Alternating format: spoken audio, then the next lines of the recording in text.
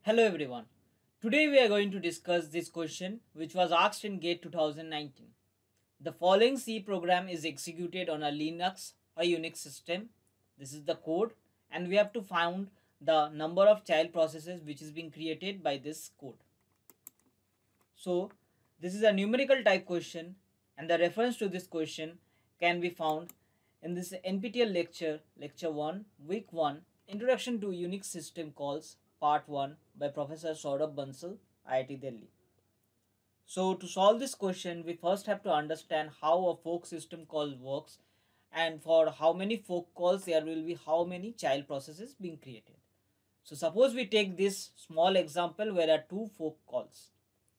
So the first fork call will call a child process, this one int main, which again contains a fork, and this fork call will again call a child process which does not contain any or another fork call.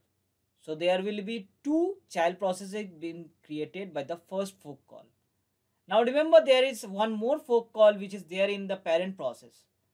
So this fork call will again create another child process, this one, and after that fork call in the parent process there are no other fork calls. So this is there will be total 3 fork calls being created by this small code.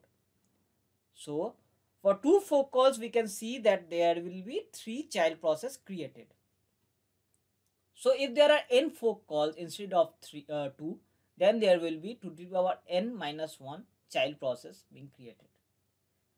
And in this question, if you see, the fork call is being executed only if the if statement is satisfied, and the if statement will be satisfied only for this values of the I, which are 0, 2, 4, 6 and 8.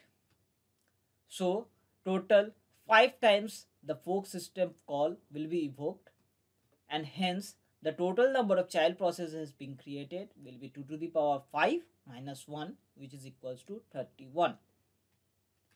Hence the answer to this question is 31 child processes being created. Thank you.